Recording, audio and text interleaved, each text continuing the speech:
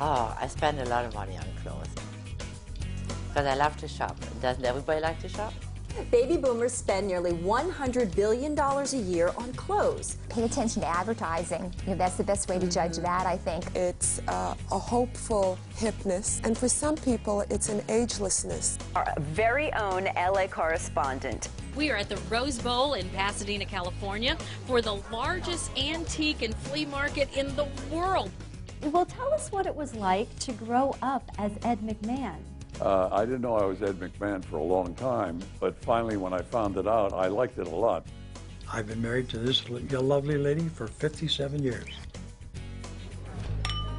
Well, we've received so many letters in response to our previous show on divorce and dating.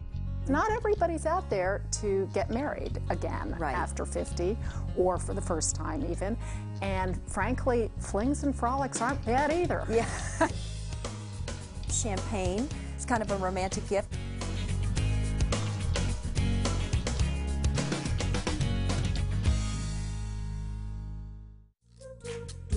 You can forget going gray. Older Americans are going green. A lot of the leaders in the whole green movement are people that are, baby boomers and older. I mean, what can you say to our senior adult community to inspire them to, take the time to do something? This is who you are. Make yourself the best. We got, maybe 90, 100 years on this face of this planet? Let's make the most of that. I guess the point to our senior viewers is just get started.